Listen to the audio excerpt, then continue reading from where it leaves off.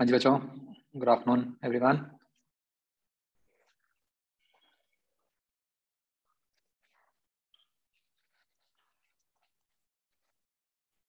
और भाई सुना है कल वाला टेस्ट बड़ा कातिलाना था,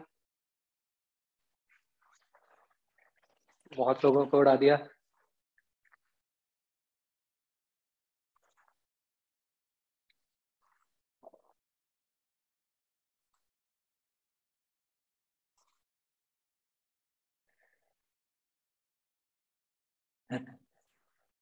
कोई चक्कर नहीं, मैंने तो आपको कहा ही था हमेशा वैरायटी आती रहेगी।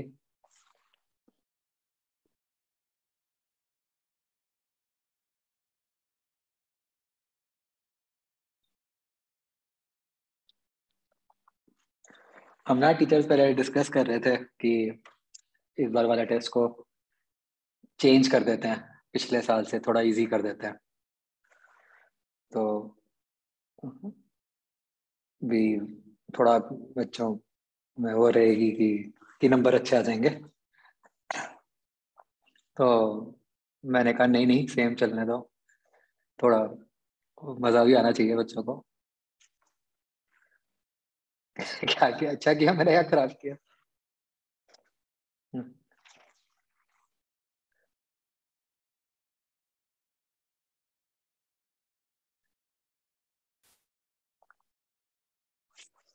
तो बच्चों देखो, अभी तो की वैरायटी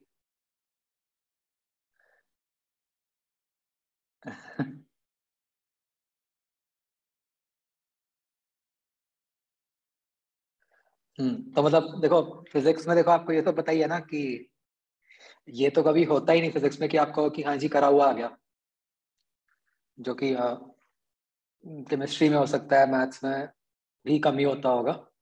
बट फिजिक्स में तो up to a great extent questions नए से ही लगते होंगे आपको, है ना? तो वो तो अब फिजिक्स ऐसा ही है सब्जेक्ट, कांट हेल्प इट।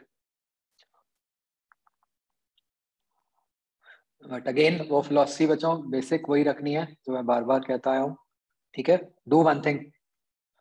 चलो सबने ना मेरे को भेजना है अपना टेस्ट का एनालिसिस। जैसे मैंने कहा था ना आपको कि अपने according what we will do is, आप हर कोई अपने अकॉर्डिंग हर क्वेश्चन को क्लासिफाई कर दो कि इजी मीडियम हार्ड, और फिर उसके आगे लिख दो कि भाई उसमें आपका क्या स्कोर है, भाई +3 है, 0 है, -1 है, जो भी है। ठीक है, तो उससे अपने आप क्लियर हो जाएगा कि वो सही है गलत है या क्या किया था आपने। तो फिर मैं आपके साथ ना वो डिस्कस करूंगा पूरा। तो ये आप सबने मुझे भेजना है इन 1-2 डेज।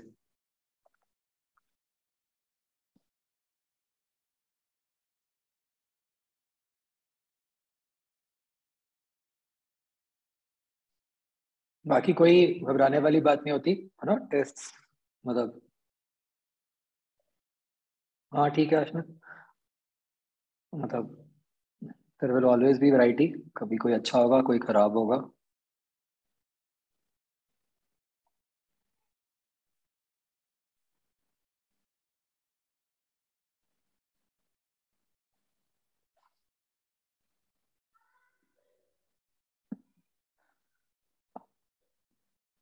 प्रीवियस ईयर के स्कोर्स दिखा दूं?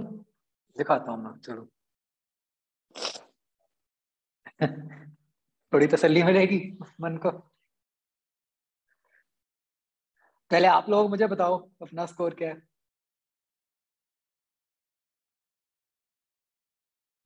भेजो मुझे चैट में।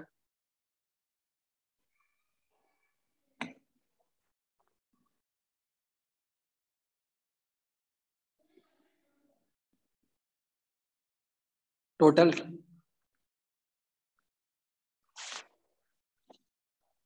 या फिर ऐसा करो ना, हाँ करेक्शंस होने दो, फिर तभी मजा आएगा।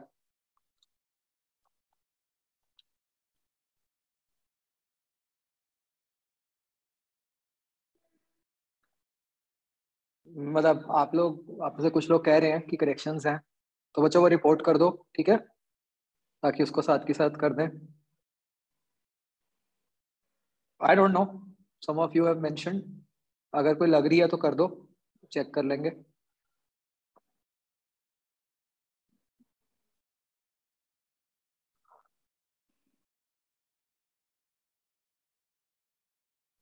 Excuse me sir. हाँ जी। सर एक ना वो टाइपिंग के कारण ना कई बार ऐसा होता है कि जैसे मैथ्स के क्वेश्चन में ना कि सिंबल्स वगैरह गलत डल जाते हैं। हाँ वही, तभी मैंने कहा कि हो तो वो सकता ना है। फिर क्वेश्चन बोनस हो जाता है उसका सर, फिर मतलब वो ना जैसे टाइम स्पेंड किया फिर वेस्ट हो जाता है क्वेश्चन पे। हम्म जैसे क्वेश्चन था मैथ्स में उसका मतलब तो समझ आ ही रहा था, बट फिर भी ना मतलब वो बोनस तो हम्म। होगा ही डेफिनेटली क्वेश्चन। क्योंकि उसकी लैंग्वेज चेंज हो गई, राइट। Yes sir. कितने क्वेश्चन थे सर? सर मैथ्स में दो क्वेश्चन थे।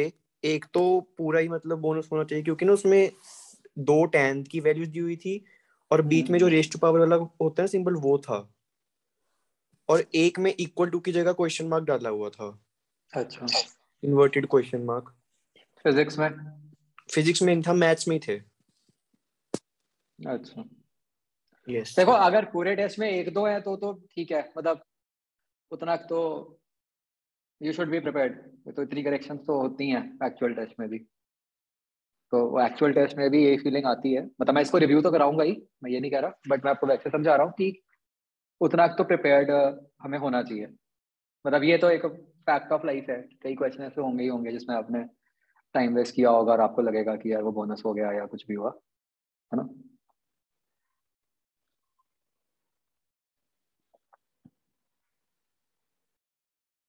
तो चलो ठीक है ना, वो करवा के करेक्शन फिर मैं उसके बाद ही आपके साथ शेयर करूंगा स्कोर। नेक्स्ट क्लास में कर लूंगा मैं, ठीक है, आप उससे पहले कर लेना।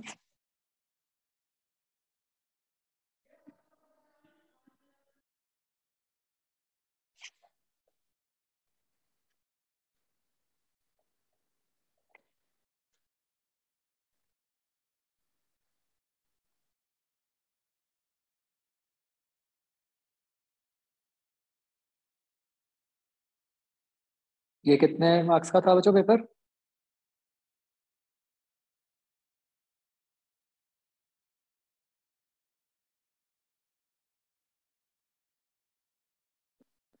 228। ठीक है।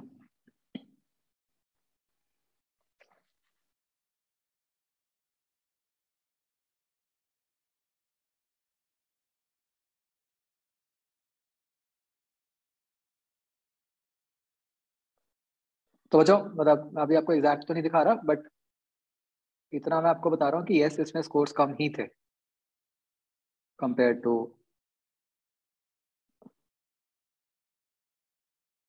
The previous test.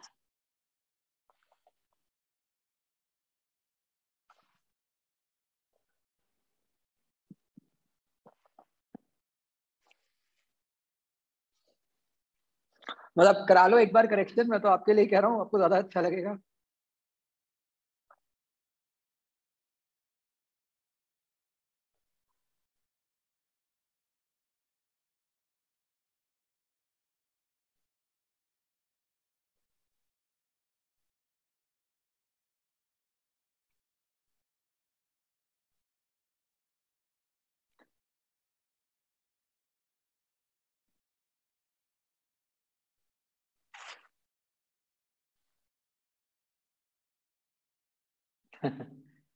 इसमें हाईएस्ट स्कोर था 167।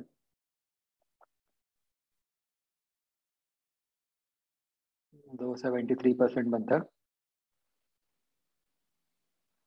फिर उसके बाद था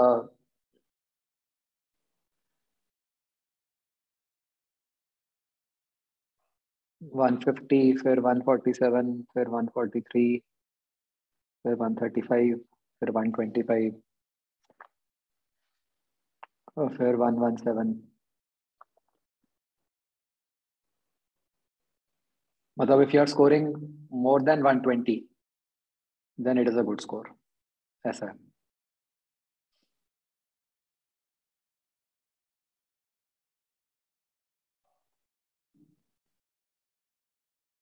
ठीक है।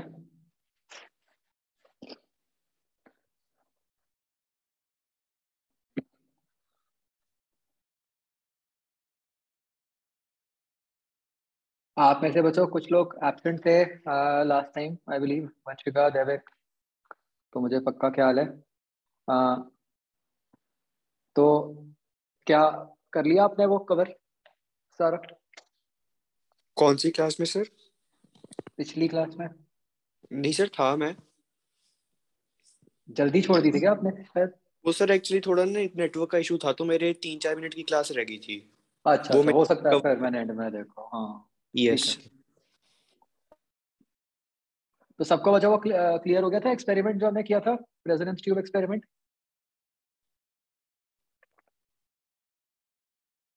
ठीक है।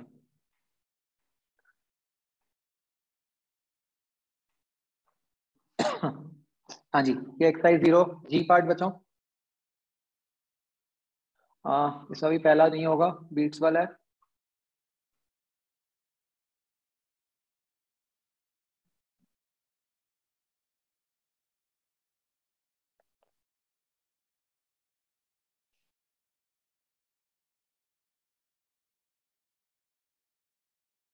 एट क्वेश्चन, 47 डिग्री पे 320 है, 27 डिग्री पे क्या होगा?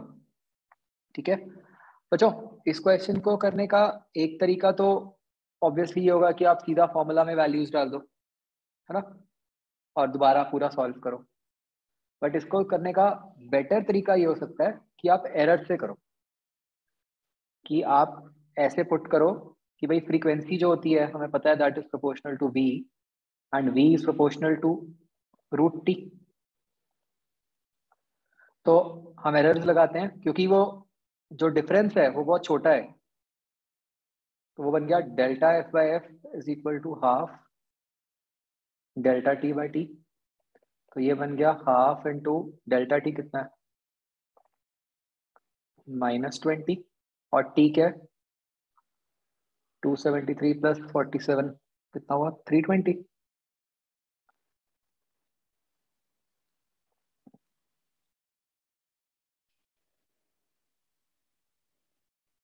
फिर बन गया -1/32। तो आप देखोगे कि वैल्यूज भी जान के ऐसी दी हुई हैं कि वो उसी हिसाब से सिंप्लीफाई हो जाए। तो ये बन गया -1/32 इंटू 320। तो ये बन गया -10। तो डेल्टा एफ -10 है, मतलब 10 से कम हो गई फ्रीक्वेंसी, तो हमारा आंसर जो है 310 हो गया। हो सकता है कि आपने प्रॉपर फॉर्मूला से किया हो तो आपका आंसर थोड़ा सा डिफरेंट आ रहा हो। पीछे कौन सा दिया हुआ है, फॉर्मूला वाला क्या दिया हुआ है या 310 वाला दिया हुआ है? 310 दिया हुआ है। किसी ने मतलब दूसरी तरह से निकाल के देखा क्या आता है आंसर?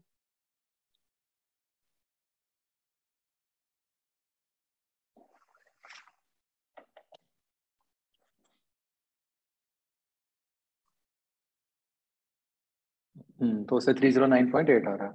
ठीक है,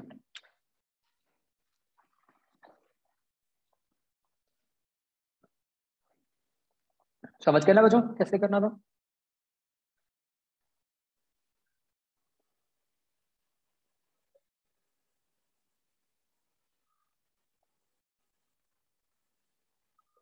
ये ना 7th क्वेश्चन है बच्चों, एक करेक्शन है वो चेक करो। अ, इसमें ना ये क्लियर नहीं हो रहा कि वो किससे हायर है। तो वो जो हायर है that is higher than the frequency of fundamental frequency of open pipe, ये क्लियरली लिख लो।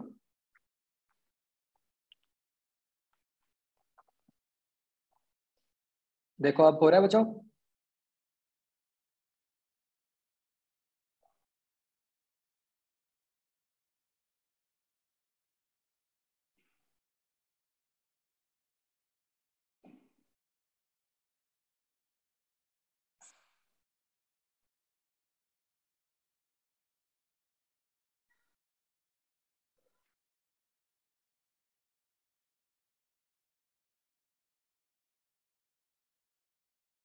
ठीक है।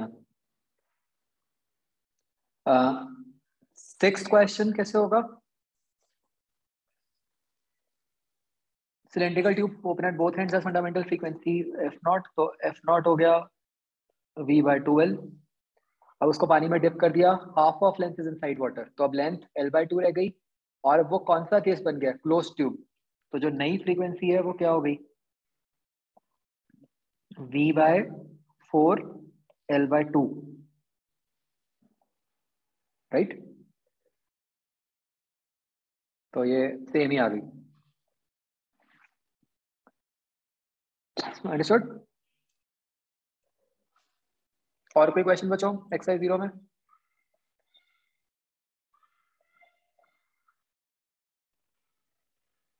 फिफ्थ क्वेश्चन,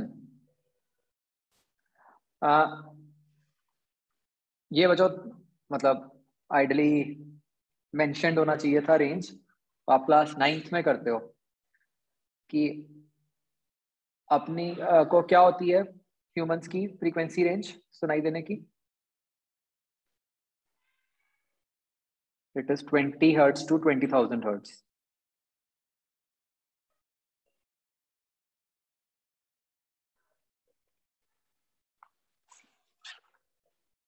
ठीक है ना, तो यहाँ पे एल हम ज्यादा कर रहे हैं तो वी कम होता, एफ कम होता जाएगा, तो आप उसको 20 पुट करके निकाल दोगे आंसर। ओके,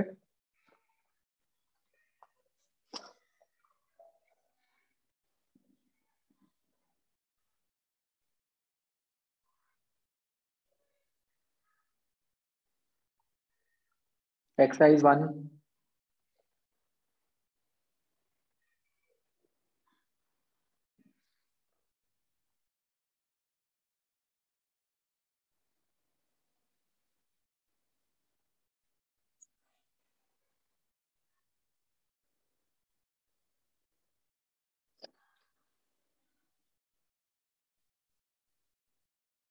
नाइनटीन्थ क्वेश्चन देखो, standing waves can be obtained in an air column even if the interfering waves are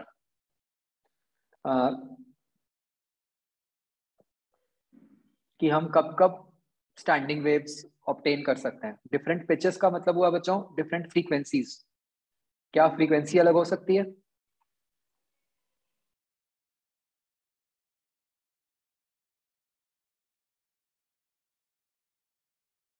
no, है ना। क्या एम्पलीट्यूड अलग हो सकते हैं? नो। तो डी भी गलत हो गया। क्वालिटी पे आते हैं, एक minute. D, moving with different velocities, क्या वेलोसिटीज अलग हो सकती हैं?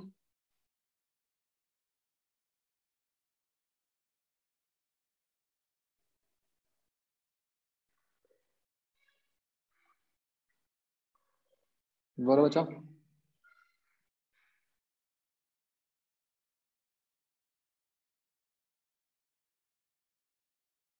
आंसर करो सभी, क्या वेलोसिटीज अलग हो सकती हैं?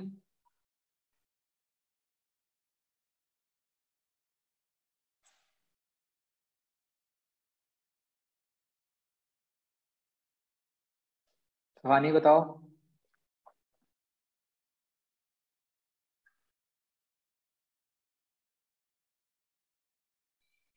क्यों नहीं हो सकती बच्चों वेलोसिटी अलग?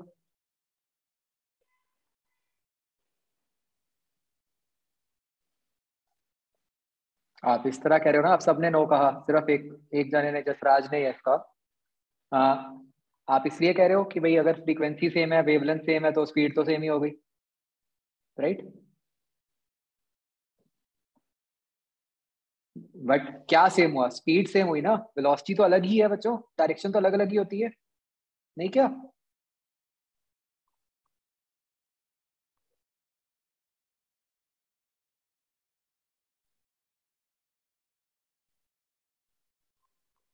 तो मतलब मुझे नहीं पता क्या आंसर दिया है, बट डी बिल्कुल ठीक है, डी में कोई गलती नहीं है।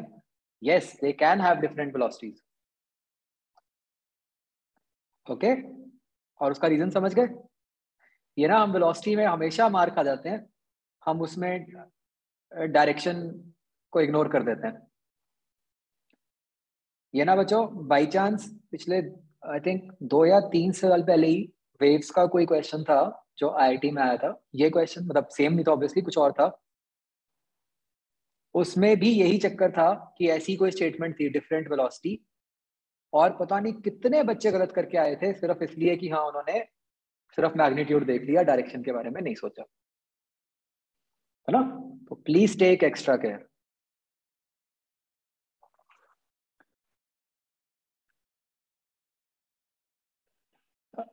ओके, आप बताओ बच्चों, क्वालिटी का क्या मतलब होता है?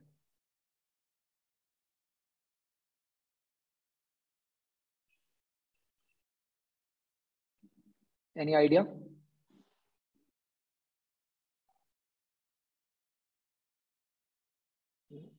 मतलब क्वालिटी भी आपका शायद 9th में आता है साउंड के चैप्टर में।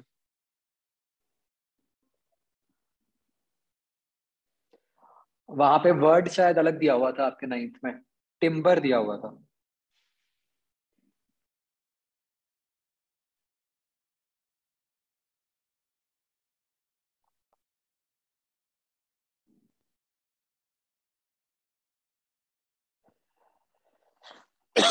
तो जो क्वालिटी का मतलब ये होता है कि कोई भी एक वेव, नहीं बच्चों, जो आपने आंसर दिए हैं वो नहीं होता।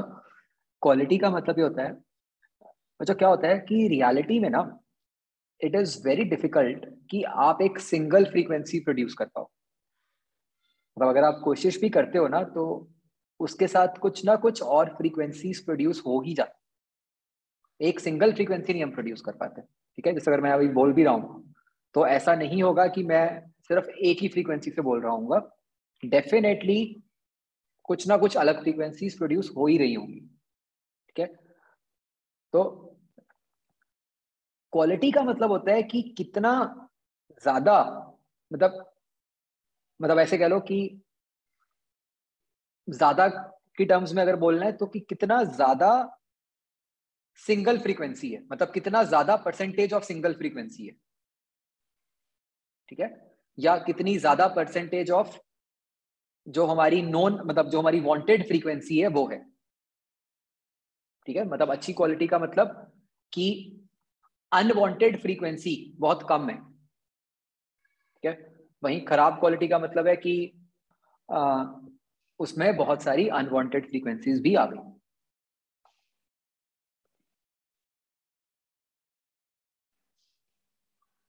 क्या ये मीनिंग समझ रहे हो बच्चों?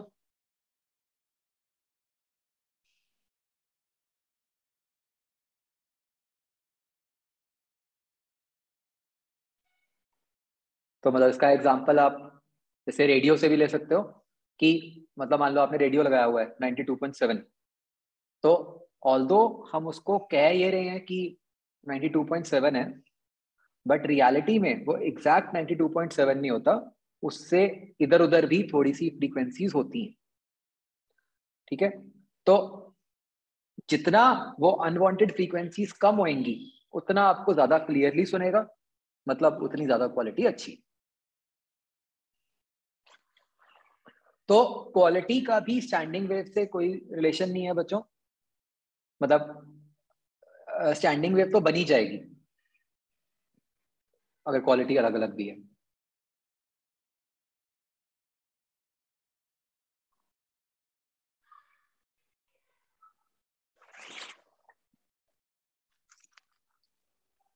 मतलब सिंपल सी बात है, ऐसा हो जाएगा कि वो खराब क्वालिटी की स्टैंडिंग वेव बनेगी, बट बनेगी तो सही।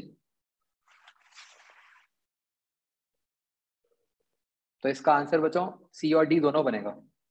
पीछे क्या दिया हुआ है? मेरे ख्याल सिर्फ सी दिया है या क्या, डी दिया? बी दिया? अच्छा, तो फिर तो बिल्कुल ही गलत हो गया। इसका सी डी कर लो बच्चों। डी तो उसी कारण से मिस हुआ होगा, डायरेक्शन के कारण।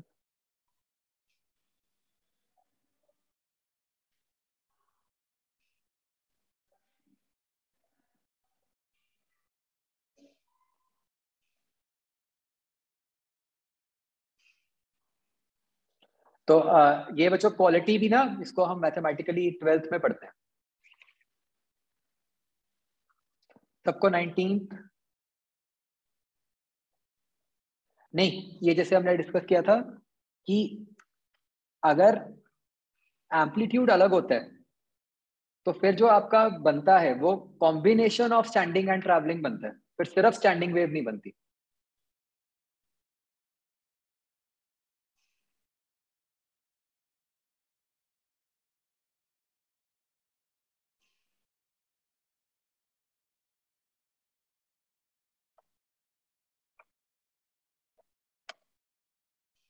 मतलब अगर उन्होंने कहा है कि स्टैंडिंग, तो हम तो यही मानेंगे कि वो प्योर स्टैंडिंग की बात कर रहे हैं। ठीक है।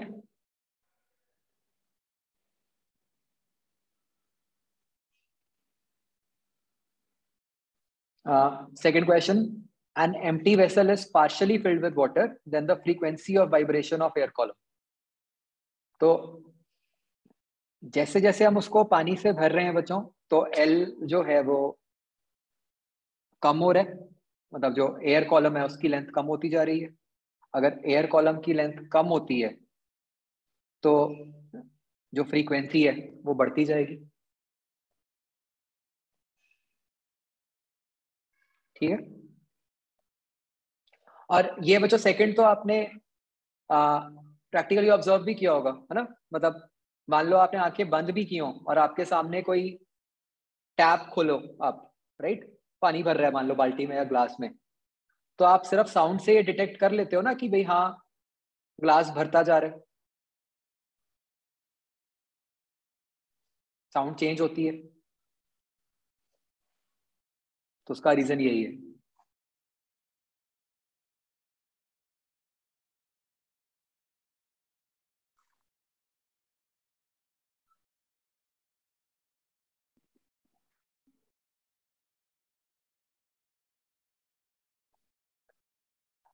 एट्थ क्वेश्चन में बच्चों वो लिखा हुआ है रेजोनेंस एयर कॉलम, है ना। तो ये वो वही वाले एक्सपेरिमेंट से रिलेटेड हुआ। तो उसमें कैसी पाइप थी, क्लोज पाइप थी ना, एक तरफ पानी एक तरफ एयर, तो उसी के हिसाब से निकलेगा एट्थ क्वेश्चन। ठीक है।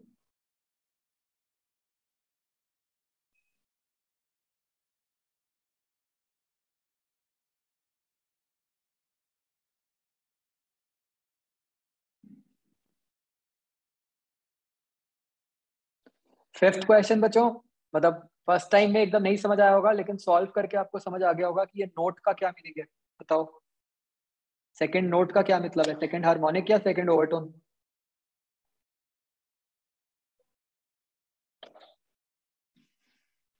Overtone, right. Second note means second overtone.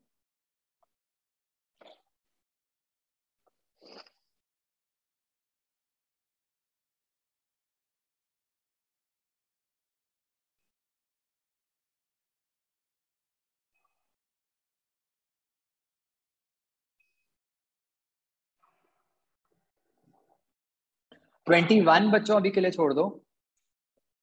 ये ना प्रेशर वाला मैं आपको अभी पूरा समझाऊंगा। अभी हमने जो बात की है वो सिर्फ पार्टिकल्स की डिस्प्लेसमेंट की टर्म्स में की है, प्रेशर की टर्म्स में नहीं की। तो leave 21 for the time.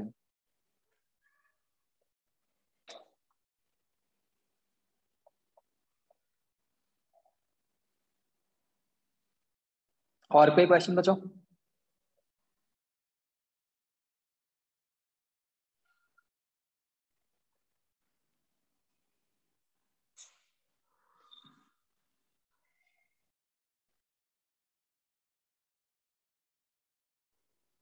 25th, 1 meter long open pipe, what is the harmonic of resonance obtained with the tuning fork of frequency 480?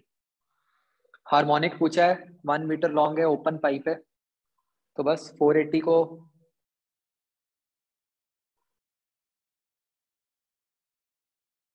अच्छा, इसमें स्पीड ऑफ साउंड का रोल आ रहा है ना बच्चों 25 में। ये 320 लेके आता है बच्चों आंसर।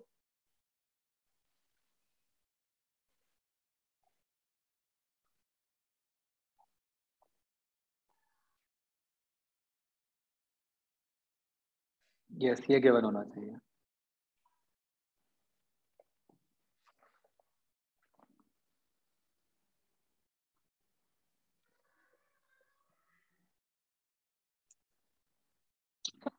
इलेवेंथ क्वेश्चन में स्पीड ऑफ साउंड का कोई काम नहीं है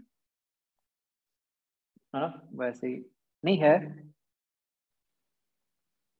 जब V/2L करोगे तो जरूरत पड़ेगी ना, V/4L में।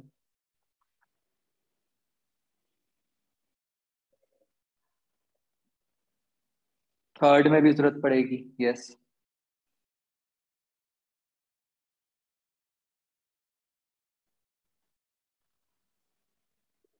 थर्ड में भी 332 लेके आएगा आंसर, राइट? तो ये बच्चों गिवन होगी आपको।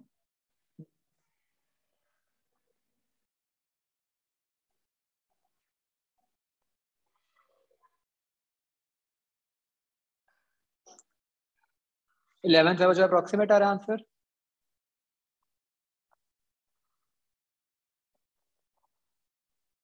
ठीक है, कोई चक्कर नहीं।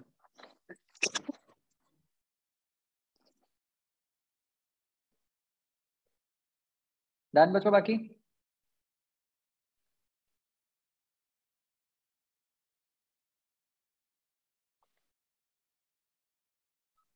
थ्री ए में से भी कहा था कुछ मैंने आज।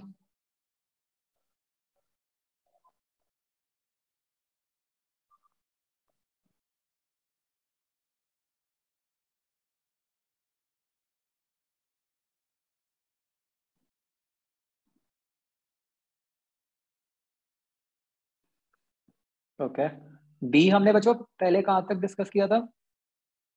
10 तक, या पता नहीं कहाँ तक, या किया ही नहीं था? अच्छा ठीक है। अच्छा फर्स्ट किया था वो तो। बताओ बच्चों, बी पार्ट में बताओ।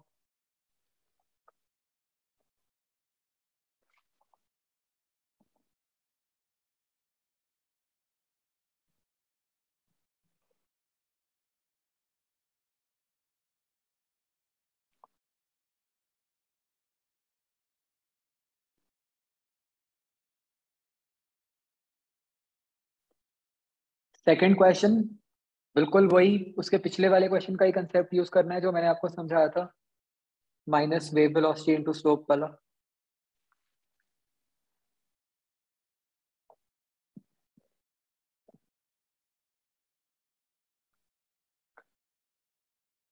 फोर्थ क्वेश्चन, फेज 5/3 है, phase of particle 15 centimetre ahead, and after time t/2 will be if the wavelength is 60। तो देखो और ध्यान से समझो, एक मोमेंट पे कहा है कि π/3 है, ठीक है? तो इसको जो करने का क्या है बेस्ट तरीका, कि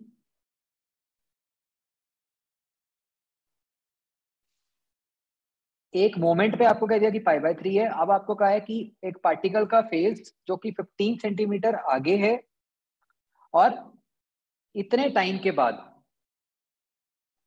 क्या करोगे, क्या तरीका होगा बच्चों? वेवलेंथ आपको बता दी कि 60 सेंटीमीटर है। तो देखो आपको कहा है कि भाई के एक्स माइनस ओमेगा टी की वैल्यू π/3 है,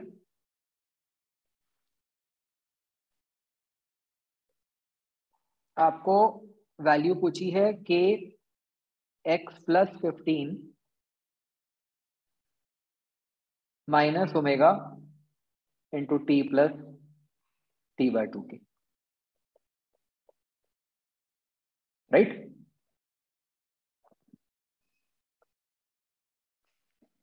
तो कोई भी मोमेंट का मतलब क्या है, कोई भी टी और एक पर्टिकुलर पार्टिकल, तो उसका कोई भी एक्स हो गया।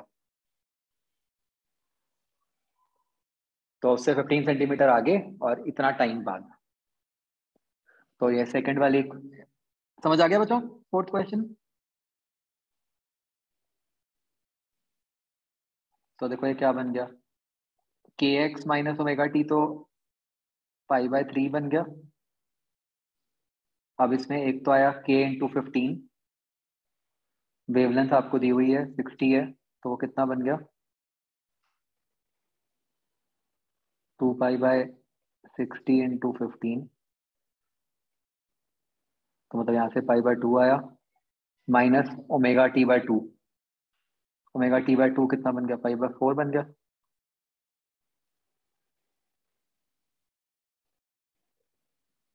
यह π/2 ही बना।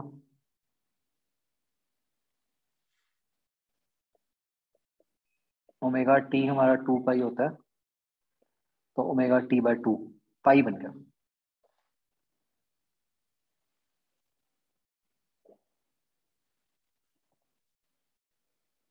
ऐसे ही किया बच्चों, देखो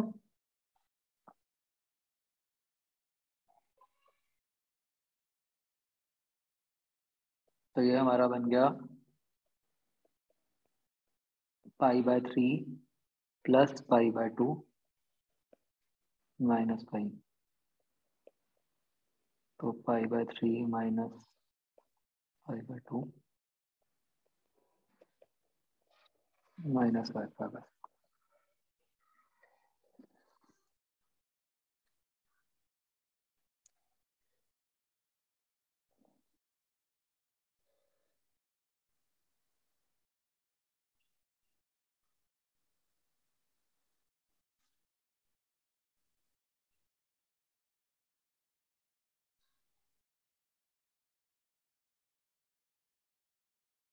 अच्छा हाँ, मैंने गलत लिख दिया। हाँ, इसके हिसाब से तो बच्चों -π/6 बनेगा। तो फिर क्या आंसर बन जाएगा? अब आप उसमें 2 पाई तो ऐड कर ही सकते हो ना, तो 5π/6 बन गया।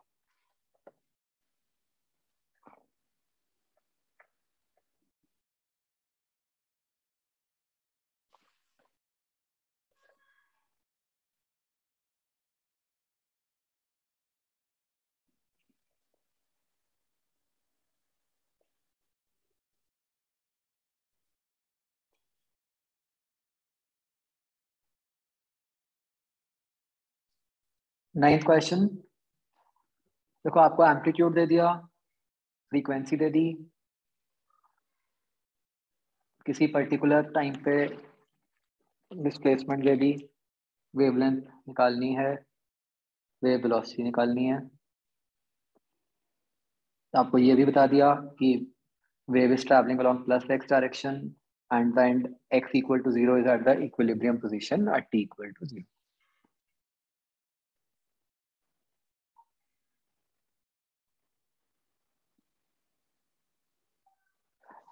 अच्छा हाँ बच्चों, ये फोर्थ में -π/6 में 2 पाई ऐड करेंगे तो वो तो 11π/6 बन गया।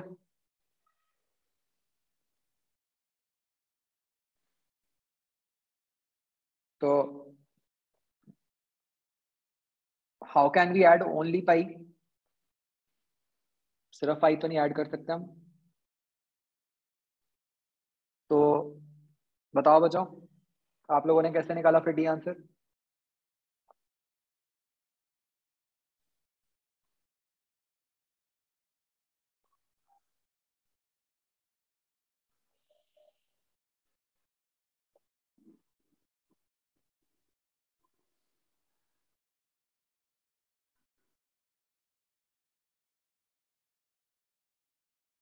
कौन से फॉर्मूला से 5π/6 आ रहा था?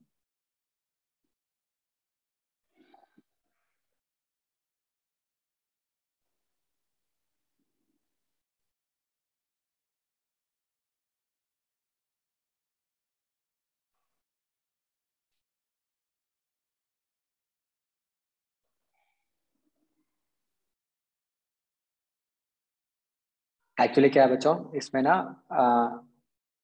क्लियरली क्या प्रॉब्लम आती है इसमें? इसमें ना ये प्रॉब्लम आती है कि हम वेव की इक्वेशन के एक्स माइनस ओमेगा टी मान रहे हैं या ओमेगा टी माइनस के एक्स मान रहे हैं।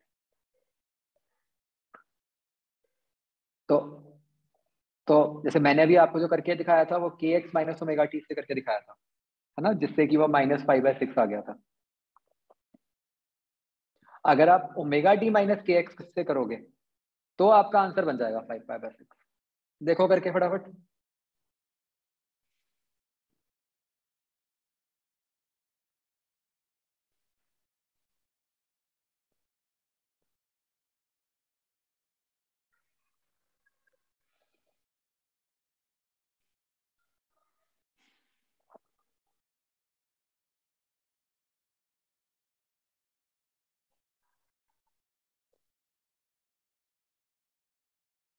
नहीं, यहाँ पे वो नहीं लगा सकते आप कि सीधा के डेल्टा एक्स लगा दिया, बिल्कुल नहीं, क्योंकि यहाँ पे साथ में टाइम भी चेंज किया है। के डेल्टा एक्स तो सेम टाइम के लिए होता है। वो बाई चांस हो सकता है आपका आंसर आ रहा हो, लेकिन वो गलत है मेथड।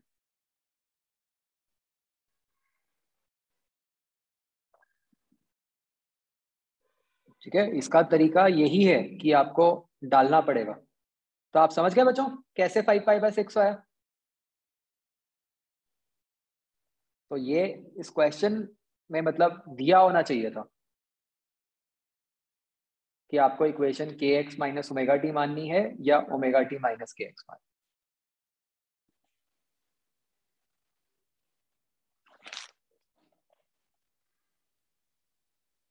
ठीक है,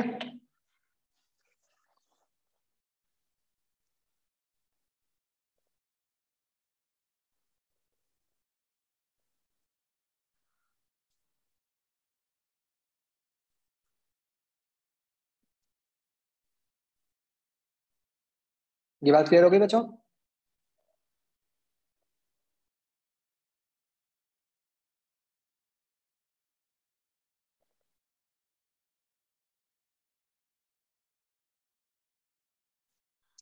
नाइन्थ क्वेश्चन देखो, इसका क्या तरीका है।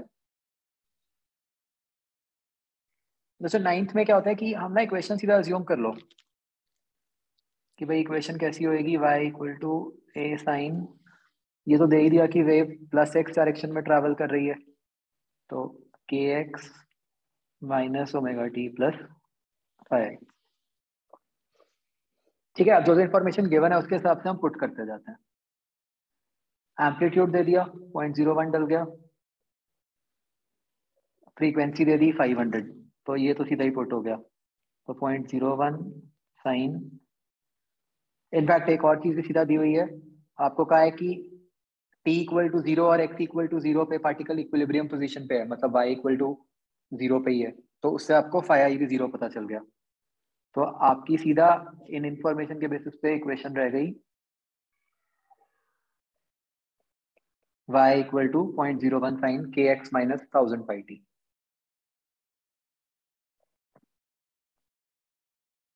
क्या ये बच्चों समझ आया?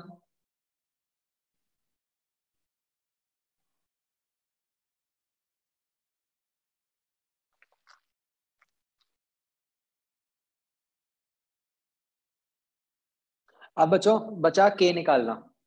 ठीक है,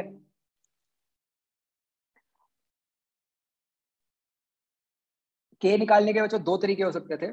एक तो ये है कि आप सीधा y के अंदर ही पुट कर दो। ठीक है, तो हमने यहाँ डाला -0.005 is equal to 0.01 sign k into 0.1 minus 1000πt। और हमें ये भी पता है कि plus 0.005 is equal to 0.01 sign k into 0.2 minus the same value. ठीक है, तो अगर आप इसको सॉल्व करते हो तो मतलब बेसिकली पहली इक्वेशन के हिसाब से बन रहा है sine theta is equal to minus half, दूसरी कंडीशन के हिसाब से बन रहा है sine theta equal two plus half, isn't it?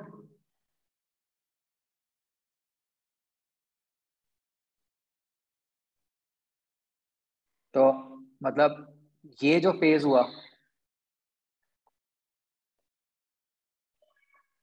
तो बच्चों ये फेज जो है आपका माइनस हाफ वाला पुट करोगे आप, मतलब एक तरह से -π/6 हो गया, और ये वाला फेज प्लस हाफ वाला हो गया।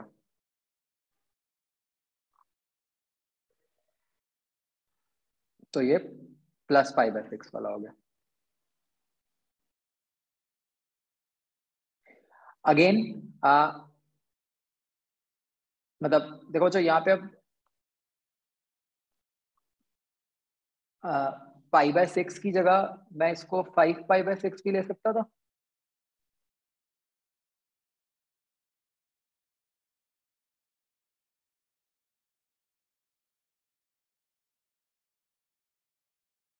है ना, तो अब लिखा हुआ है करस्पॉन्डिंग टू स्मॉलेस्ट के। तो अब अगर आप इन दोनों इक्वेशंस को सब्ट्रैक्ट करते हो बच्चों, फेज को सीधा सब्ट्रैक्ट करते हो, तो क्या बन गया? तो you get k into 0.1 is equal to, एक केस में तो बना π/3 और दूसरे केस में क्या बना पाई। तो हमें कहा है स्मॉलेस्ट के, स्मॉलेस्ट के किस केस के लिए आएगा, इसके लिए π/3 लेके।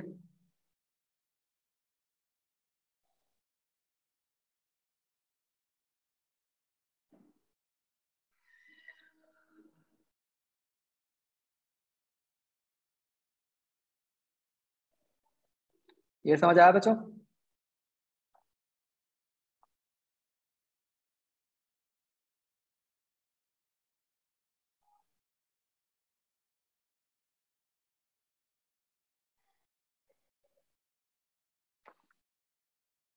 तो आई थिंक आप जिन लोगों का डाउट था, आपको यही कंफ्यूजन हुई होगी कि फेज डिफरेंस जो है वो क्या लेना है, π/3 लेना है या पाई लेना, राइट?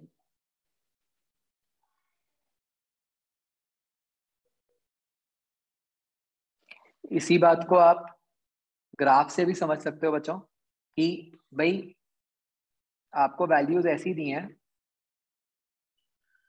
एक्स की, कि एक पे साइन की वैल्यू माइनस में है और एक में साइन की वैल्यू प्लस में है,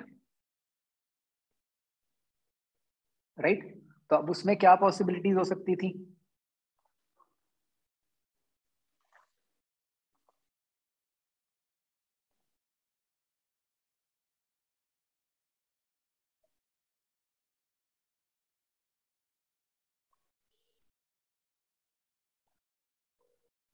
अगर x की वैल्यू हम माइनस में सोचें, -1/2, तो या तो वो ये वाली हो सकती है या ये वाली हो सकती है।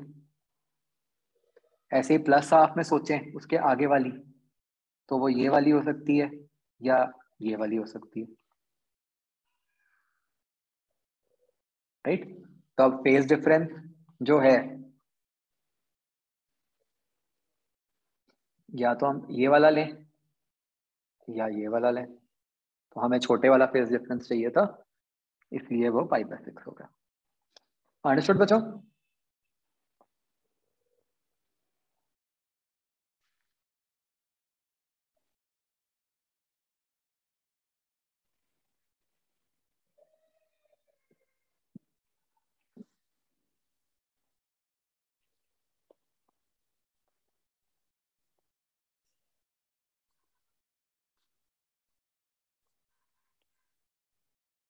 आगे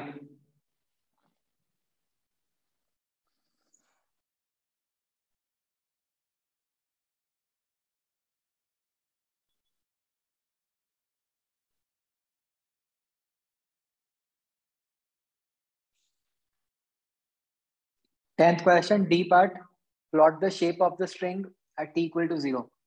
तो उस इक्वेशन में बच्चों t को 0 पुट कर दो, तो जो आपका ग्राफ है ये बन गया y equal to y0 e की पावर -x/λ का स्क्वायर, ठीक है? तो ये बच्चों हो सकता है आपने मैथ्स में किया हो, नहीं तो करोगे।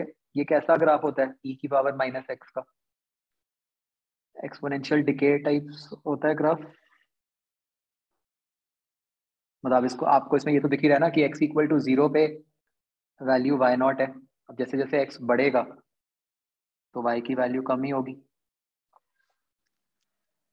और इधर भी स्क्वायर ही है, तो ऐसा ही ग्राफ, इस टाइप का ग्राफ बन जाएगा। और अब बच्चों एक बार डी हो गया, तो ई पार्ट कैसे होगा? Plot the shape of the string eight equal to 5। एक तरीका तो ये है कि मैं उसके अंदर अपनी ओरिजिनल इक्वेशन में दोबारा पुट करूं, और दूसरा तरीका क्या है, सीधा शिफ्ट कर दो। यस, तो आपको वेव वेलोसिटी तो पता ही है जो आपने ए पार्ट में निकाली,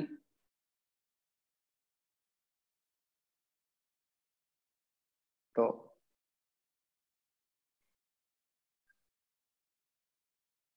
आपको पता है कि वेव पॉजिटिव एक्स एक्सिस में ट्रैवल कर रही है, तो आपको तो बस ये निकालना है कि 5 सेकंड्स में ग्राफ कितना शिफ्ट कर गया।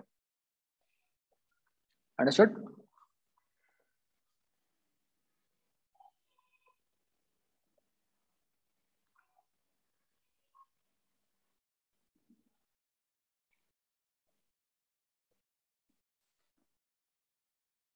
शिफ्ट कैसे निकालना है? वेलोसिटी पता है जो ए पार्ट में निकाली, तो वेलोसिटी इनटू टाइम।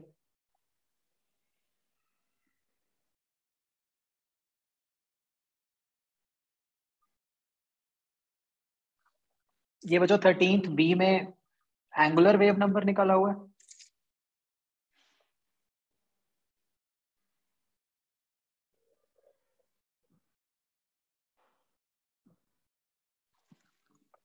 ये लिख लो।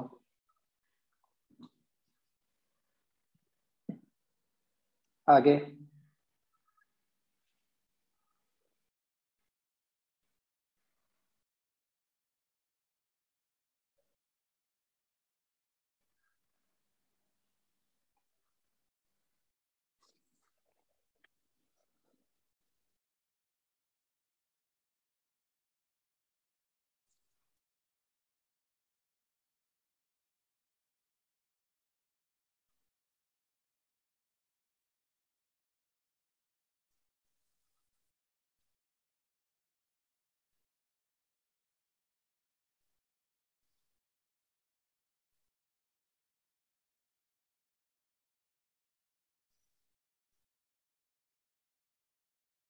नहीं, 15th क्वेश्चन में ये तो कहीं नहीं दिया कि point A is at rest,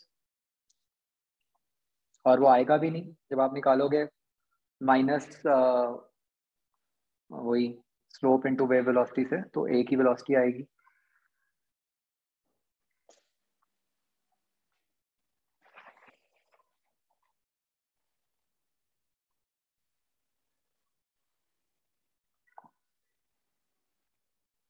Vanshika,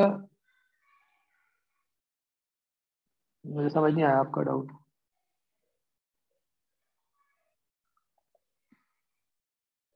ये 12th में लिखना है कि ये मतलब बेसिकली प्लस एक्स में माननी है वेव।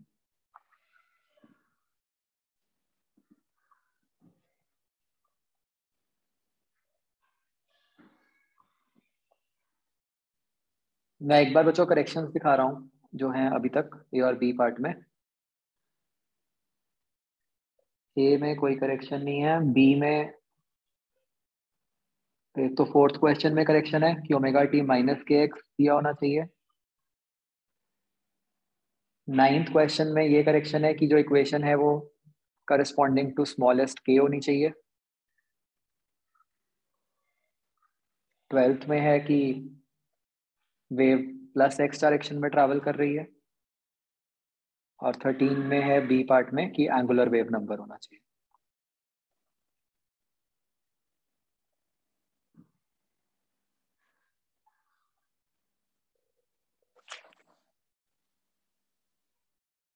देविक, आपने काम किया हुआ है? ओके।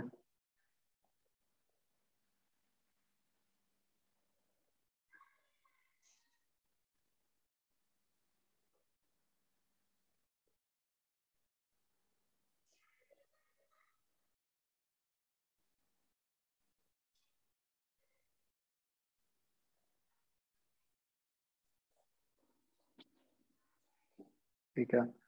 14th में बच्चों आपको बस ये पता है ना कि x इक्वल टू 2 पे y 0 है, बस उससे सॉल्व हो जाएगा। सॉरी, t इक्वल टू 2 पे y 0 है, ध्यान से, x नहीं है वो t है।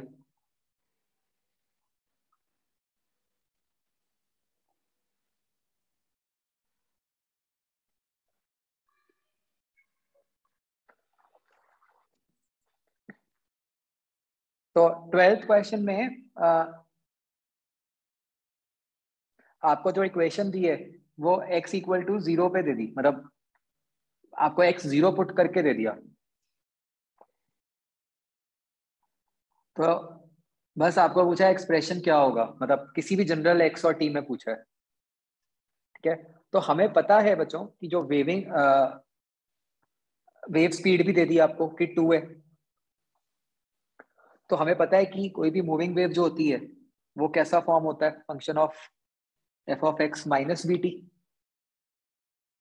तो यहाँ पे आइडियली तो जो हमारा एक्सप्रेशन है उसमें क्या बनना था किसी तरीके से, मतलब एक्स माइनस टू टी का फंक्शन होना चाहिए,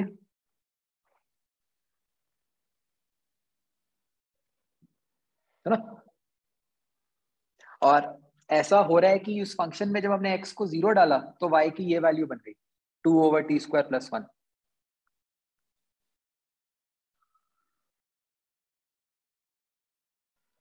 तो देखो मतलब सीधी सी बात है, जहां टी होगा, सीधा कैसे सोचोगे आप, जहां टी है वहीं पे ही किसी तरीके से एक्स माइनस वी टी वाली फॉर्म बन रही होगी। तो वो मतलब कि क्या एक्सप्रेशन होगा, कुछ ऐसा।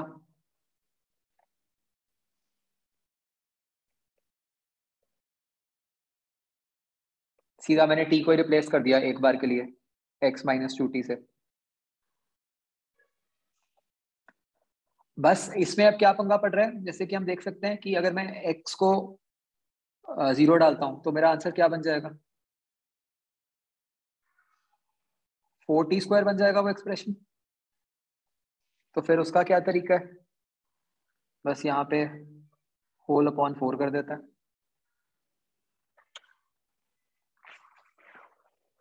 तो बन गई वही फॉर्म।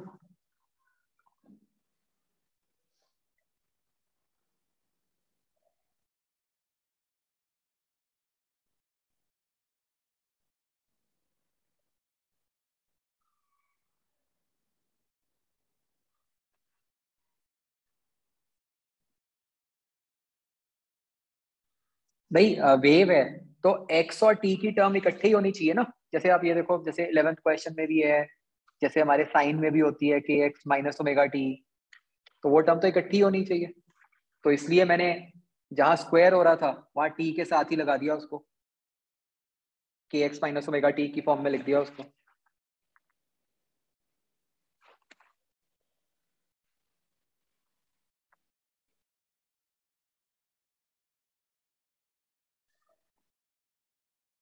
सी पार्ट बचो।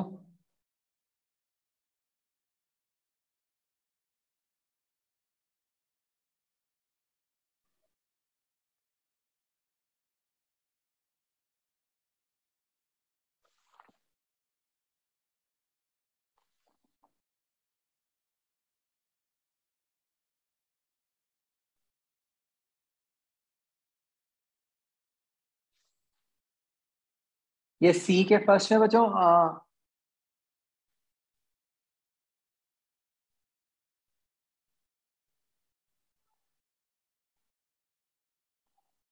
हमें उससे क्या फर्क पड़ता है कि सिस्टम रेस्ट पे है कि नहीं है, हमें तो टेंशन का रिलेशन चाहिए, वो तो हमें पता ही है कि ऊपर वाले थ्रेड में टेंशन टी है, नीचे वाले में जो सी डी थ्रेड है उसमें टेंशन टू टी है, बस वो यूज करना।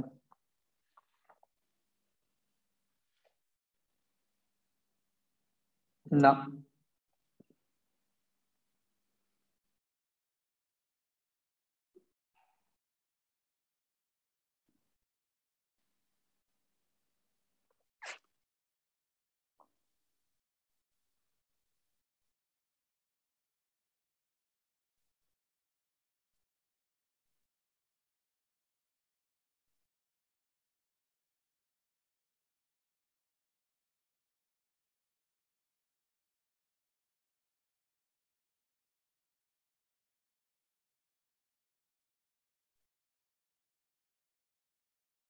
फ्रीक्वेंसी ऑफ ड्राइविंग फोर्स का मतलब वही है कि वेव की फ्रीक्वेंसी।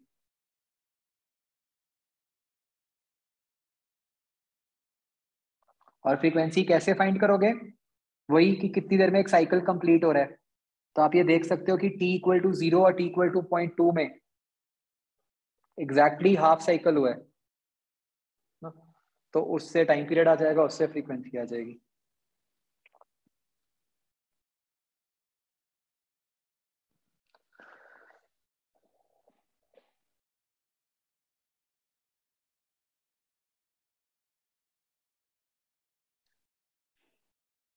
थर्ड क्वेश्चन जो मैंने अभी आपको रिसेंटली करवाया था, वो कंसेप्ट हीट का याद करो,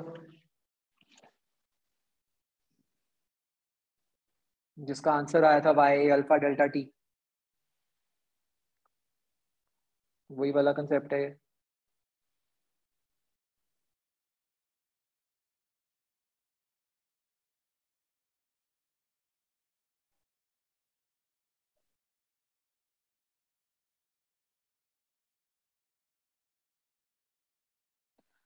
सिक्स्थ क्वेश्चन, आपको स्ट्रिंग में टेंशन पता है, स्ट्रिंग का मास दे दिया आपको, तो उससे आपके पास वेव वेलोसिटी निकल आई, तो उससे बस सीधा आप टाइम निकाल लोगे जो उसको ट्रैवल करने में लगा।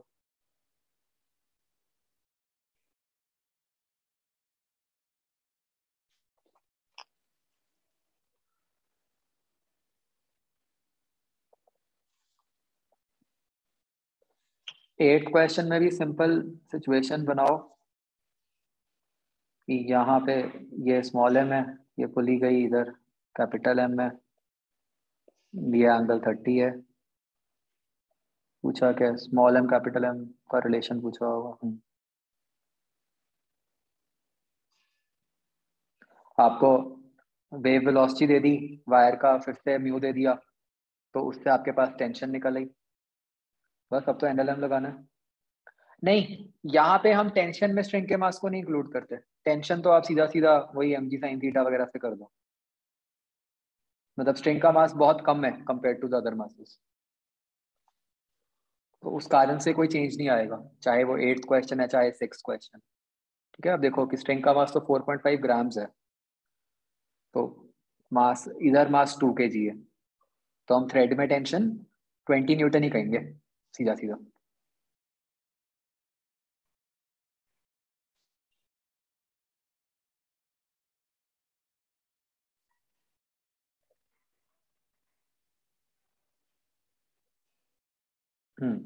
Seventh question, yes frequency same ही रहेगी, जैसे कि मैंने आपको पहले भी समझाया था कि फ्रीक्वेंसी सोर्स पे डिपेंड करती है। एक बार जो मतलब सोर्स ने जिस रेट पे डिस्टरबेंस क्रिएट की वो चेंज नहीं हो सकती।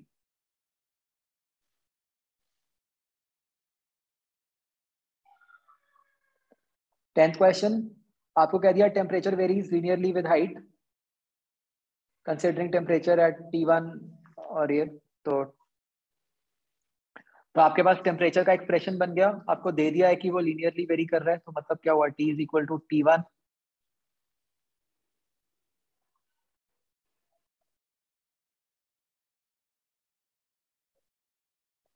माइनस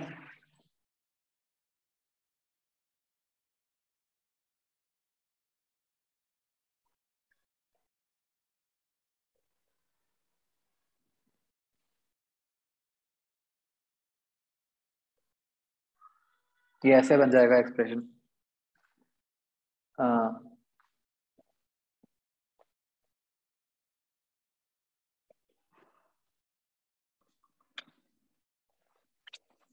कि y इक्वल टू 0 किया हमने तो T1 बन गया, और y इक्वल टू h किया तो T2 बन गया। तो इस टेम्परेचर के एक्सप्रेशन को आप वेव स्पीड के फॉर्मूला में पुट करो, उसको dy/dt लिखो और इंटीग्रेट कर दो। वो देखने में ऐसे लग रहा है कि बहुत भयानक सा है, वो कुछ नहीं है, वो सीधा इंटीग्रेशन से बन जाएगा अपना।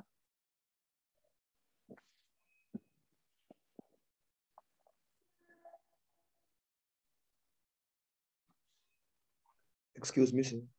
यस, सर दोबारा बता दो, ये टेम्परेचर का आपने कैसे लिखा रिलेशन?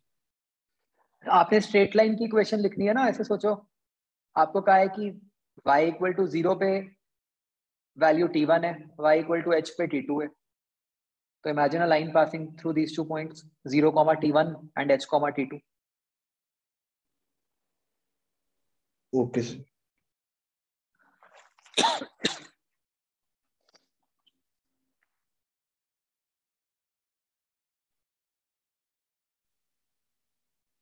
ये इक्वेशन जब बन गई तो you will write the expression for wave speed equal to root gamma T bye m, और उसको dy/dt लिख के फिर y 0 से h तक इंटीग्रेट हो जाएगा।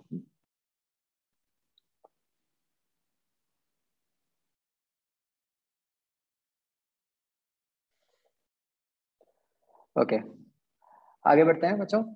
नेक्स्ट हमने एक छोटा सा एक टॉपिक करना है, नोन एज बीट्स। बच्चों बीट वर्ड बताओ कहाँ यूज होता है, कोई एग्जांपल दो।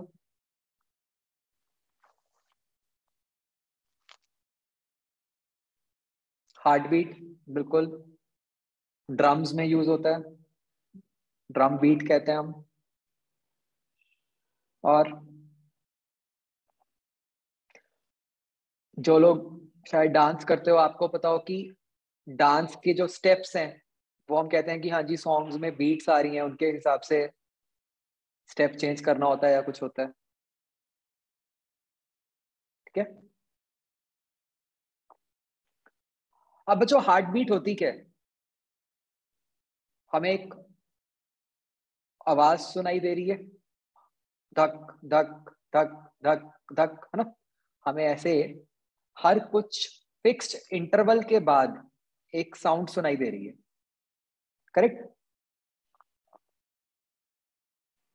तो हार्ट बीट यही होती है, मतलब बीट का मतलब ये होता है कि जब हमें कोई साउंड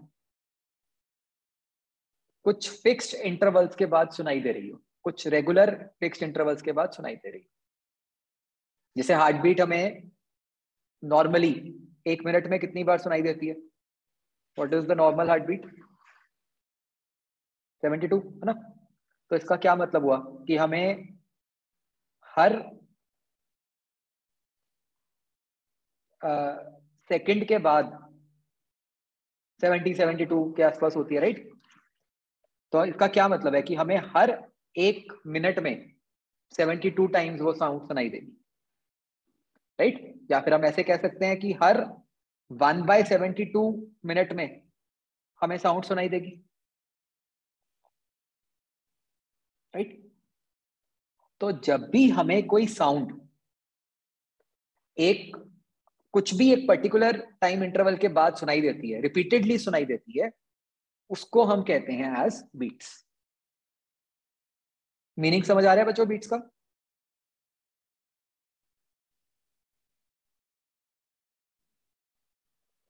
कि कोई भी साउंड जो हमें रेगुलर इंटरवल्स के बाद सुनाई दे।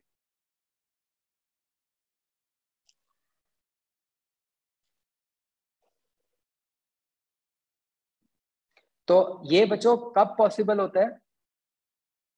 जब आपको ख्याल होगा, ये बच्चों ये टॉपिक वही है, अभी भी we are talking about superposition of waves. अभी हमने जो पिछला खत्म किया था टॉपिक वो था स्टैंडिंग वेव्स, जहां पे हम मान रहे थे कि वेव्स ऑपोजिट डायरेक्शन से ऐड हो रही हैं। ये जो बीट्स हैं बच्चों, ये तब प्रोड्यूस होती हैं जब वेव्स ट्रैवल तो सेम डायरेक्शन में कर रही हैं, लेकिन अब जो फ्रीक्वेंसीज हैं वो थोड़ी सी अलग है। ठीक है, बिल्कुल सेम नहीं है फ्रीक्वेंसीज। फ्रीक्वेंसीज में मैक्सिमम 10 का फर्क हो सकता है। ठीक है, ये ऐसा क्यों है ये आपको अभी जस्ट अभी समझ आ जाएगा। बट बेसिकली अभी जो हम फिनोमिना पढ़ रहे हैं वो है सुपरपोजिशन ऑफ वेव्स, फिर से। But now they are travelling in same direction, और अब कंडीशन क्या है कि जो फ्रीक्वेंसीज हैं वो थोड़ी सी अलग है, स्लाइटली अलग। ओके, तो ऐसा करने पर बच्चों हमें ये मतलब ऐसे ऐसे आवाज सुनाई देती है एक रेगुलर इंटरवल के बाद। वो क्या है मैथमेटिकली क्या बनता है हमें अभी समझ आ जाएगा। तो फर्स्ट ऑफ ऑल ये लिखो, मतलब ये फिगर बना लो।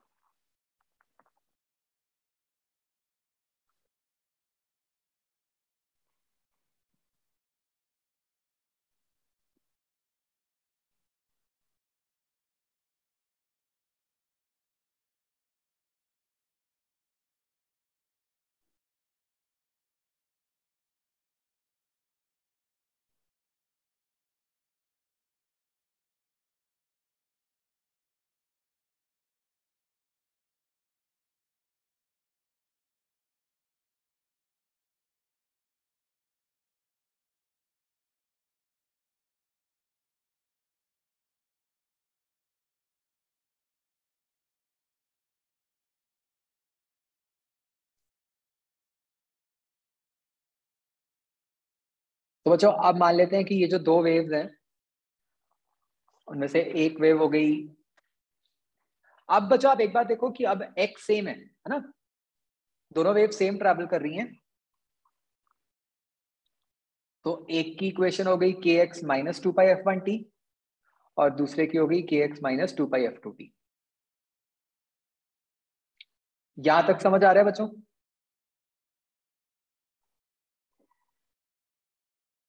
तो अब बच्चों अगर हम इन दोनों को ऐड करते हैं, एक बार बच्चों आप इन दोनों को ऐड करके sign C plus sign D का रिजल्ट लगा के मुझे बताओ क्या बनता है।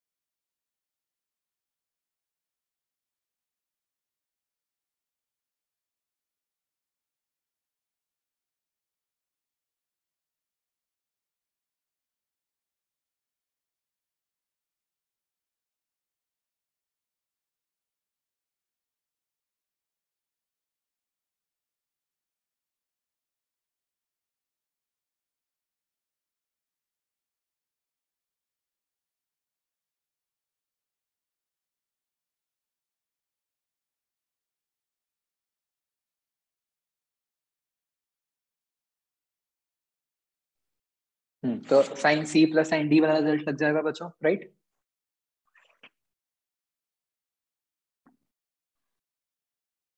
तो कुछ ऐसा बन जाएगा बच्चों, देखो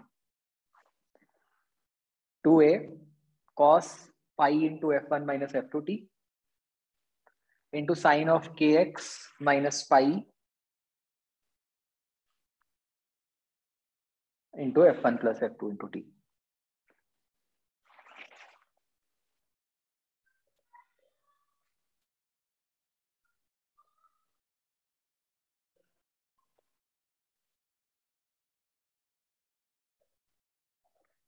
राइट बच्चों, सबका ही बन गया। अब बच्चों इसका जो सेकंड पार्ट है साइन ऑफ, ये तो कुछ वैसा ही बन गया kx माइनस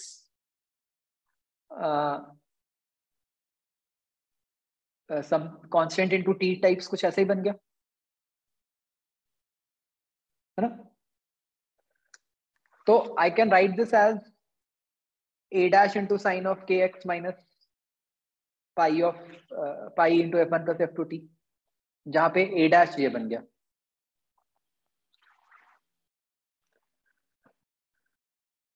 तो ध्यान से मुझे सोच के बताओ, हमने किया तो स्टैंडिंग वेव्स में भी ऐसा कुछ ही था।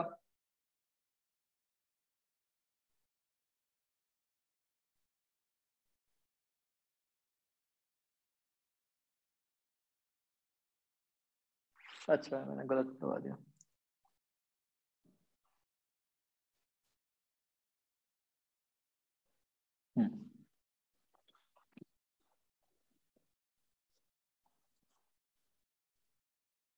तो बच्चों ध्यान से स्टैंडिंग वेव की इक्वेशन और इस वाली इक्वेशन को ऑब्जर्व करो और मुझे बताओ क्या फर्क है।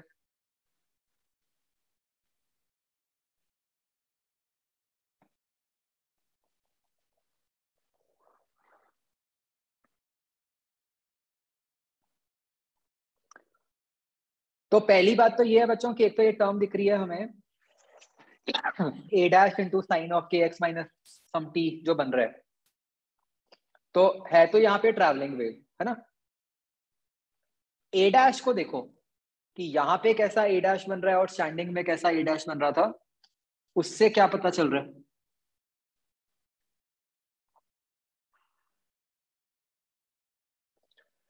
स्टैंडिंग वेव में जो एम्पलीट्यूड था बच्चों वो एक्स पे डिपेंड कर रहा था,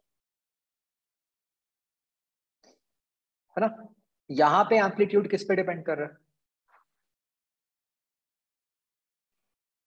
टी पे। सबको ये दिख रहा है?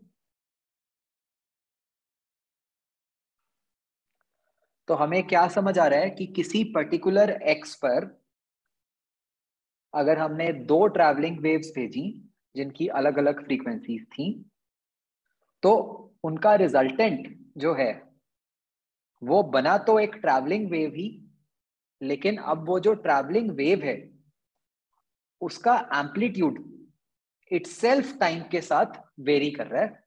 अब वो एम्पलीट्यूड कांस्टेंट नहीं है। क्या ये बात समझ आती है बच्चों?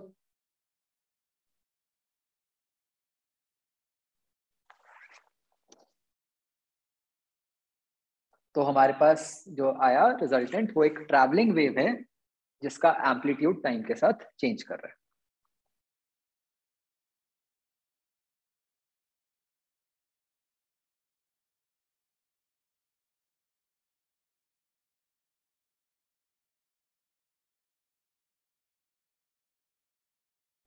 मैं एक बार रिपीट कर रहा हूं कि जो तो ये के एक्स माइनस आगे वाली जो टर्म है उससे तो हमें ये पता चल गया कि एक ट्रैवलिंग वेव ही बनी। जो ए डैश की टर्म है उसके अंदर एक टी आ गया। तो इससे क्या समझ आ रहा है कि भाई एम्पलीट्यूड जो है वो चेंज कर रहा है टाइम के साथ। तो स्टैंडिंग वेव में तो जो एम्पलीट्यूड था वो एक्स के साथ वेरी कर रहा था। यहां पर बनी ट्रैवलिंग वेव ही है, लेकिन इसका एम्पलीट्यूड टाइम के साथ वेरी कर रहा है।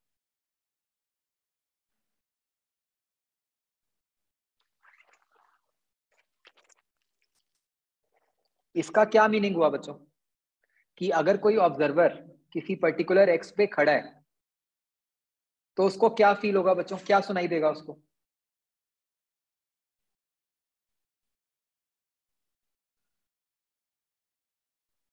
उसको ऐसा लगेगा कि आवाज तो आ रही है, लेकिन वो आवाज कम ज्यादा होती जा रही है, उसकी वॉल्यूम, है ना। कभी कम आवाज आ रही है, कभी ज्यादा आवाज आ रही है, डिपेंडिंग अपॉन की एम्पलीट्यूड क्या है।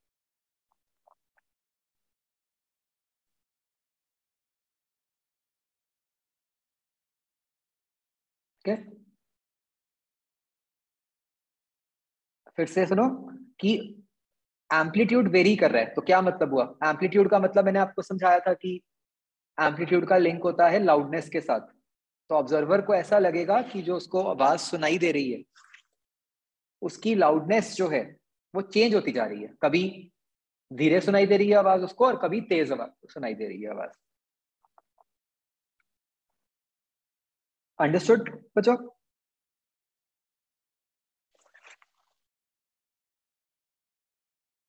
तो बच्चों अगर हम निकालें कि ये जो एम्पलीट्यूड है ये मैक्सिमम कब होगा बताओ? एम्पलीट्यूड मैक्सिमम होने का मतलब है कि जो कॉस की टर्म है वो कुछ भी प्लस माइनस वन हो जाए।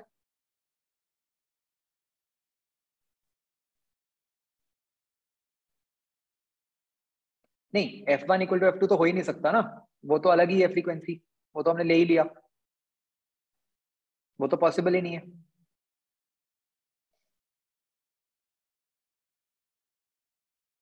वो तो हमारी फर्स्ट कंडीशन ही ये थी कि अलग अलग फ्रीक्वेंसीज लेनी है। तो मतलब हमारी जो कॉस वाली टर्म है बच्चों वो समझ लो कि वो प्लस माइनस वन होनी चाहिए।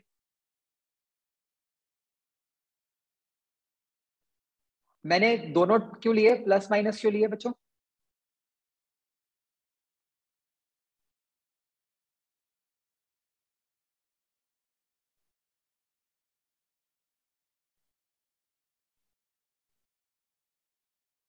क्योंकि इंटेंसिटी है ना, इंटेंसिटी तो प्रोपोर्शनल टू एम्पलीट्यूड स्क्वायर होती है, तो उसको इससे फर्क नहीं पड़ रहा कि एम्पलीट्यूड प्लस है या माइनस। अंडरस्टूड? तो मतलब जो अंदर वाली टर्म है पाई F1 - F2 × T, वो 0 पाई 2 पाई 3 पाई कुछ भी हो सकती है।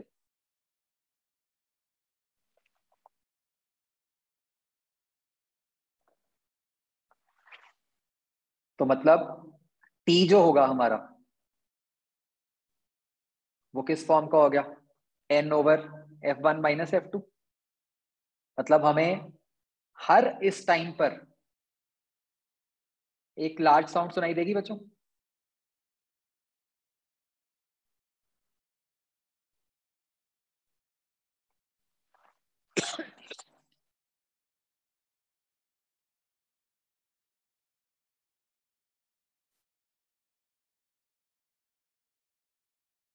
एम्पलीट्यूड मैक्सिमम का मतलब क्या हुआ, लार्ज साउंड, राइट।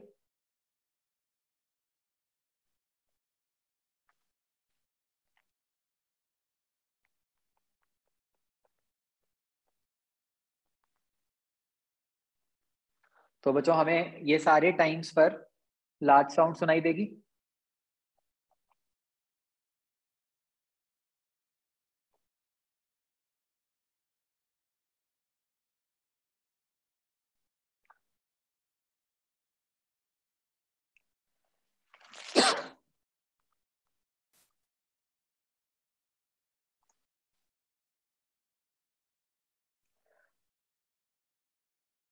तो बीट्स बच्चों, जैसे मैंने आपको कहा था, क्या फिनोमेना है, यही फिनोमेना है कि जब आपको एक लार्ज साउंड कुछ रेगुलर टाइम इंटरवल्स के बाद सुनाई देती है।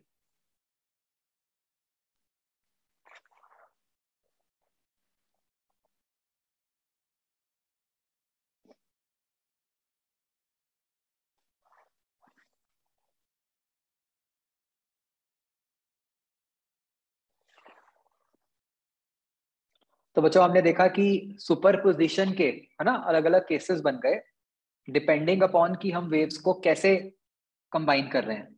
पहला केस था इंटरफेरेंस, दूसरा केस था स्टैंडिंग वेव्स, और अब ये बन गया तीसरा केस जो कि है बीट्स। सबको ये क्लियर हो गया बच्चों?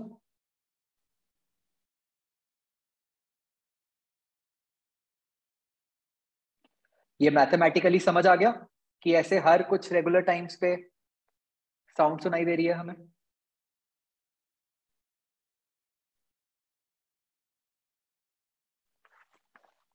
ओके, तो बच्चों अब यहां से हम निकालते हैं बीट फ्रीक्वेंसी। तो बीट फ्रीक्वेंसी क्या बन जाएगी, 1 टाइम पीरियड, जो कि आप देख सकते हो कि ऊपर टाइम पीरियड क्या है, मतलब कितने टाइम के बाद सुनाई दे रही है, 1/f1 - f2, है ना। तो उसकी फ्रीक्वेंसी क्या हो गई, उल्टा, जो कि बन गया mod of f1 - f2। Mod हमने इसलिए लगा दिया क्योंकि हमें नहीं पता कि f1 f2 में से कौन सा बड़ा है कौन सा छोटा है। बीट फ्रीक्वेंसी का मीनिंग क्या हुआ बच्चों, कि हमें एक सेकंड में वो ज्यादा साउंड कितनी बार सुनाई करते हैं। तो जैसे हार्ट बीट हमें एक मिनट में 72 टाइम्स सुनाई देती है, तो एक सेकंड में कितना हो गया, 1.2 टाइम्स, राइट।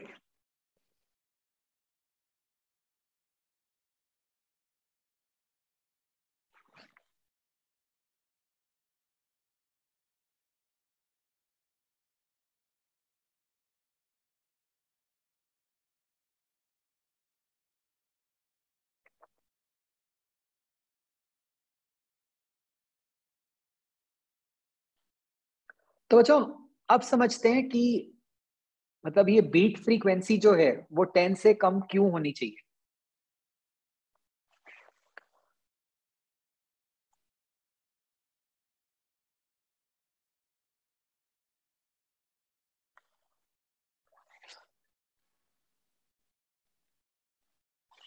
तो जैसे आपने जो 9th में कंसेप्ट पढ़ा था ना, परसिस्टेंस ऑफ साउंड, कि कोई भी दो साउंड्स को डिस्टिंग्विश करने के लिए उनके बीच में कुछ टाइम इंटरवल चाहिए होता है ना। कितना होता है वो टाइम बच्चों,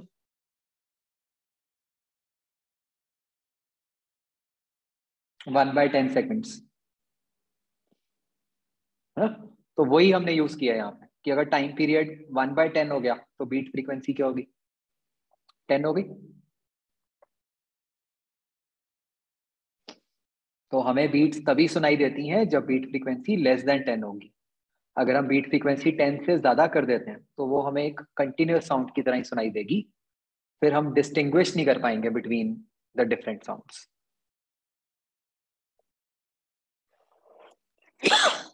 ये बात क्लियर हो गई बच्चों?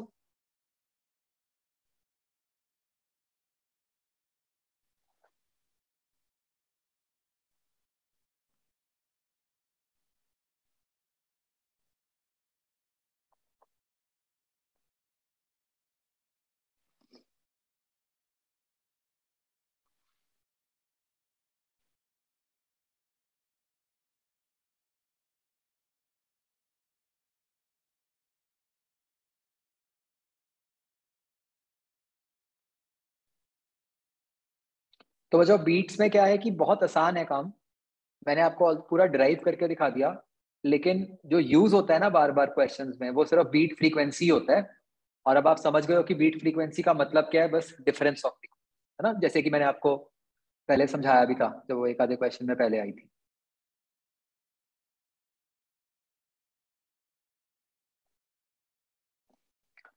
तो ये समझ गए बच्चों?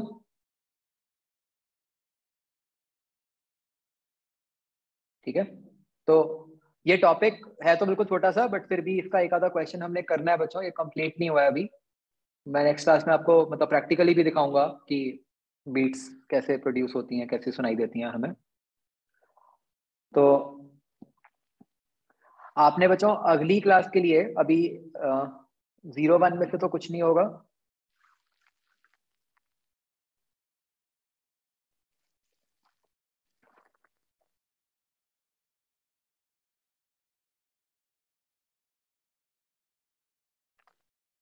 आपने 3A के डी और ई पार्ट्स कंप्लीट करने हैं, ठीक है? अच्छा, एक बच्चों मैं आपको अभी बता रहा हूँ, जो हमारी इससे अगली क्लास होगी, आई थिंक थर्सडे को है।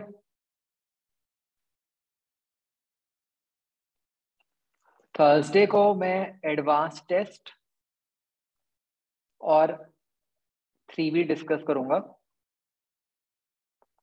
ठीक है? उसमें मैं वेव्स चैप्टर का आगे कुछ नहीं पढ़ाऊंगा। उसका रीजन ये है बच्चों कि अगली क्लास में जब हम ये 3A करेंगे डिस्कस, उसके बाद अपना जो चैप्टर है वो कंप्लीट हो जाएगा वेव्स का, मतलब 90% 95% कंप्लीट हो जाएगा। सिर्फ कुछ क्वेश्चंस बचेंगे करवाने वाले, तो वो क्वेश्चंस और जो भी आपको मैं अगली क्लास में होमवर्क दूंगा उसकी डिस्कशन हम अपनी फ्राइडे वाली क्लास में करेंगे। ये क्लास थर्सडे है या वेडनेसडे है मुझे पता नहीं, जो भी है देख लेना, मतलब जो भी हमारी नेक्स्ट टू नेक्स्ट क्लास है, वेडनेसडे ही है, थर्सडे नहीं है। ठीक है बच्चों, समझ गए?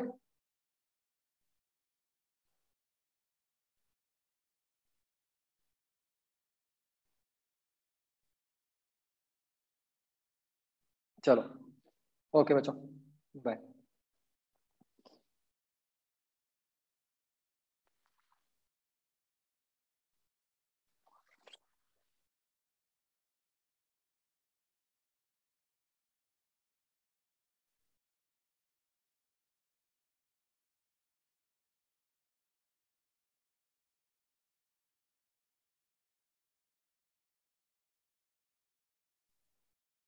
Three B S H M की